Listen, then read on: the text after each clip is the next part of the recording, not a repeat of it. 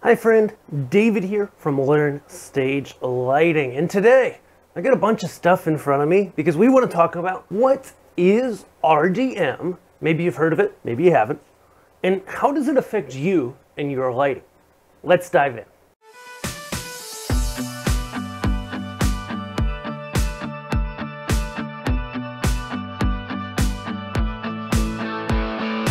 If we go to the dictionary, at least the lighting dictionary, RDM stands for Remote Device Management.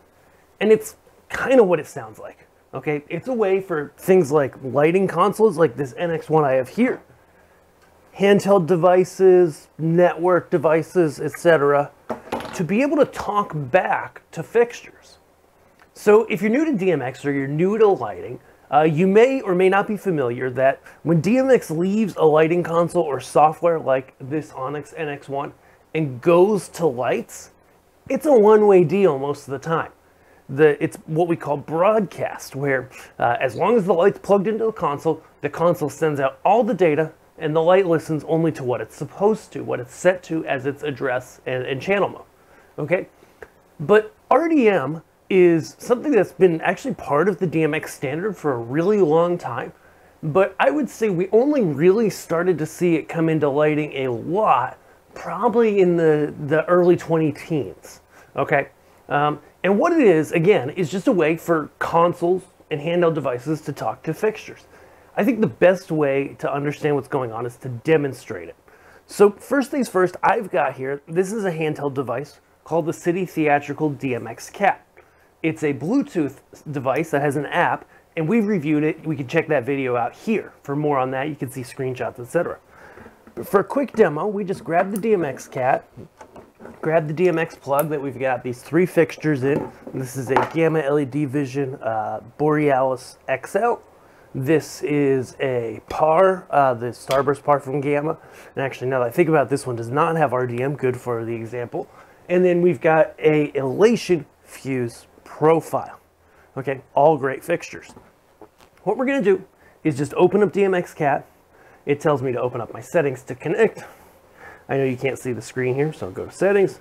Boom, it shows my saved device. And now I'm connected. Okay, I'm going to ignore the firmware updates and go to RDM controller. And now it's gonna go in here and I'm gonna be able to see any fixtures that are detected, okay? So in this case, the fuse profile is the first one that I'm seeing from Elation. Any fixtures that don't have RDM are not going to be detected, okay? So like this guy, like I said, the production models of it do have RDM, but this one is a pre-production model, does not. So if I'm setting up, I can go along, plug in this device, and then hit this little light bulb in this case, and now this fuse profile is flashing. You might not be able to see that because it's hitting the ground. Then, for example, with the DMXcat, I can click into the RDM, and now I have the ability to change the name, change the DMX address, change the DMX profile. All of it completely remotely. Not only that, but RDM allows me to, within all my fixtures, go and look at serial numbers. And I can also see things called status and sensors. So is the light displaying error messages, etc. Sensors are going to tell me about temperatures inside of it. I'm seeing here the amount of device hours, etc., etc. I can set pretty much the way I like to describe it is through RDM. You can pretty much set anything you would go into on the menu of this fixture and set up. Let's do a demo of how RDM works from a console. So I'm here in Onyx. I'm going to plug in the fixture, go into my patch, go into RDM. Hit scan, in this case of Onyx. I know you can't see this, but we could probably superimpose something later, okay? Then I see the fuse profile. Say I need to change the address. I can just click right here in the address field and say I want it to be at 25. Boom. It's at 25. The console says it's on Universe 1 because that's where I plugged it in. And now I just readdressed that light to 25. It was at 1. Now I can actually go ahead and patch one of those fixtures. Now, Every console is going to be different in how it handles RDM. Some allow you to just import directly, etc. With Onyx, as of right now, you're not going to see that, but it's something that I would love to see in the future, I believe. Yeah, but I can still hit this guy. I can identify it so it's flashing. Boom. Now, I'm in my patch. I can go ahead, grab a new fixture. Elation, what did I say it is? It's a fuse profile. Profile. My mode, I believe I'm in CMY extended. We better look. Which RDM could tell me this, but of course I'm out of RDM. Okay. Yep. CMY extended, I believe. Yep. Boom. Auto patch. This is where I'm going to set my address. Again, I wish Onyx had that auto import, but I don't think it matters that much. Apply. Once it patches, the fixture will home. And just like that, now I can turn it on. I was able to take a fixture that was in my rig, okay, and control it, right? And go ahead and, you know, move that fixture around. Not in a great spot for you guys to see it. There we go. I'll go over here. I've got that fixture. I've got control of it. I'm able to move it around. I'm able to do everything I'd want to with it. Change the color, etc. And so that's where RDM, the practicality really hits the road. Obviously, this was pretty technical up until this point, this tutorial. But this is where the rubber hits the road. It's like, okay, say you've got a small gig and you've got some labor, some people helping you out, and they may not know much about lighting or DMX.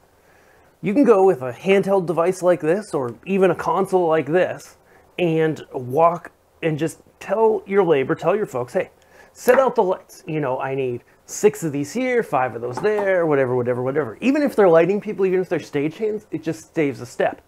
Plug in a handheld device or a console like this, hit identify, see what the fixture lights up, set it to the address it's supposed to be at, move to the next one, to the next one, to the next one. Okay? In the future, too, with RDM, I think we'll see more and more of this stuff. It's a helpful tool if you're in a permanent installation and you need to check error messages on a light or change something about it. If that light's 30 feet in the air and you want to change the mode, you can do it without getting up there. And so those are really the keys on how RDM works and how you can use it in order to make great lighting. At the end of the day, it's another tool, especially if you set up and tear down a lot, that can save you time, save you frustration, and make your life easier. I know this guy, the DMXcat, I bought it when it first came out. This guy has just saved me so many times. It has been such a useful tool where, you know, something's in the air, it's addressed wrong. Boom, I can hit it with RDM, change it. Something had to go up in the air in order to meet a timeline before I could test it. Boom, I can identify it, I can watch it flash, I can set the address in mode, all of it from a handheld device or a console. Nice and simple. So, if that sounds cool to you, be sure to check out the DMXcat from City Theatrical. We don't even have it on Lawrence Stage Lighting Gear. We probably could get it. But regardless, it's such an amazing device, and RDM as a whole is just, you know, something that you're going to see in a lot of fixtures. It's not in every fixture. You know, it's more often not in DJ line fixtures, but in more pro line fixtures from a lot of manufacturers. But if you do have fixtures that have it, it can be a huge time saver, a huge frustration saver, and really make it so that you can create great lighting. Thanks so much for watching and have a great day. Now, if you are new to lighting, I got 2 things for you. Number 1, over at learnstagelighting.com, we've got a free guide that's going to help you get started with lighting no matter what type of lighting you do. It is geared towards what you're doing. Specifically, number 2, if you're in the US and you need to buy lighting, we are your experts. And we would love to help you. Not only do we have most of the major brands available, but you can reach out to us, let us know what you're doing, ask for some recommendations. We love recommending lights to people, and oftentimes what we recommend might be maybe a different fixture at the same price point as what you were considering that'll do the job better for you. Or it might be a fixture at a lower price point that does the job even better than what you were thinking. At the end of the day, we love to help people. We know you need to buy your lights somewhere, and we want to be the most helpful and useful place to do it so that we can earn your business forever. If that sounds good, head over to LearnStageLightingGear.com and we'll see you in our next video. Thanks.